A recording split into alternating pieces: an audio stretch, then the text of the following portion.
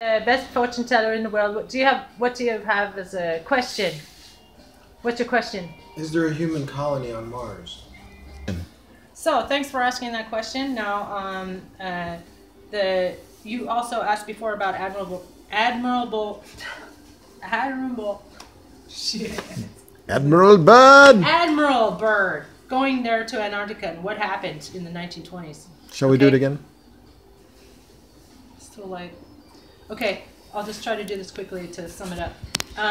He went there because he had to go, and he was sworn to secrecy under threat of death, maybe for his whole family or something like that. And so his hands were tied, and it was like he was kind of like incarcerated in terms of what he would say. He could say. Now, as for what's underneath, what's in under Antarctica, it's heavily guarded.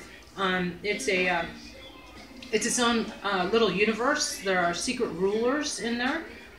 They harness the energy that goes through the magnetic pole, and that creates a source of light for which supports its own biome. They've got it's kind of like a clammy atmosphere, and it would have something kind of like zero gravity, except for the fact that everything's been regulated. It's like that expression, like as above as below.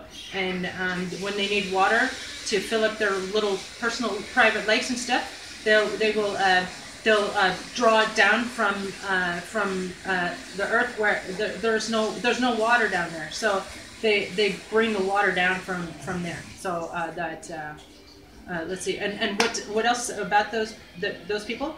They're the secret rulers. They've got the world's riches. They've brought all the greatest of riches beyond belief down there. And yeah, it's heavily guarded, heavily secreted. Thank you for asking the question. This is Trista Sesta. If you need a fortune teller, let me know. You can contact me. Pay me by